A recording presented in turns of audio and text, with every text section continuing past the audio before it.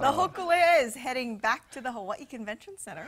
Kamakapili with more on the official mark of the end of the Mahalo sale. If you're one of those who has a 3-day weekend this weekend and you have nothing planned yet on Friday, well, I have something for you to go and check out. It's something very significant. The Hōkūleʻa will be making its way down the Ala Wai Canal for a very significant event. And we're here with Mariah Hugo, who is the community coordinator for PVS, the Polynesian Voyaging Society. Now, Mariah, why is the Hōkūleʻa making its way down the Ala Wai on Friday morning? We are ending our Mahalo Hawaii sale, which is also putting an end to our Malama Honua worldwide voyage. We wanted to come back and show the communities some of the efforts that they're going to be doing in the Ala Wai about rejuvenating and revitalizing our watershed. Now, what is the difference between the Mahalo Hawaii tour and Malama Honua? Because I'm a lot more familiar with the Malama Honua tour. So Malama Honua was our worldwide voyage that Hōkūleʻa just returned in 2017.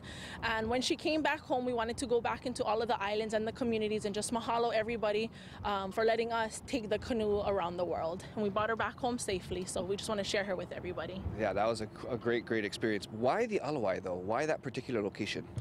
The Ala Wai is known as the most polluted body of water in the island. So what we're trying to do is bring awareness, having the communities come out. We're going to have schools and other nonprofit organizations from within the watershed showcasing some of the projects that they have to help in restoring and revitalizing the Ala Wai watershed. And for those who are, they're really stoked to go down and check it out, what is the time, and if there's parking, the designated parking location? Yeah, so on Friday at 9 a.m. along the Ala Wai Promenade, we'll be bringing in the canoe. We will have open canoe tours to the public from 10 a.m. to 4 p.m. There is a special rate of $10 parking at the convention center, and then there's also a lot of street parking.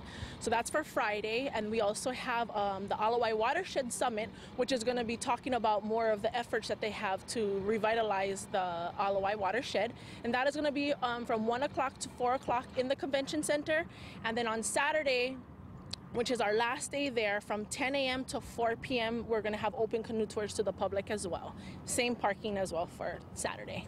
Right on. Well, this is a great event, again, honoring and celebrating Hōkūleʻa and their worldwide voyage, but also giving back to our communities back at home. So this Friday, for more information, be sure to check out Hōkūleʻa.com.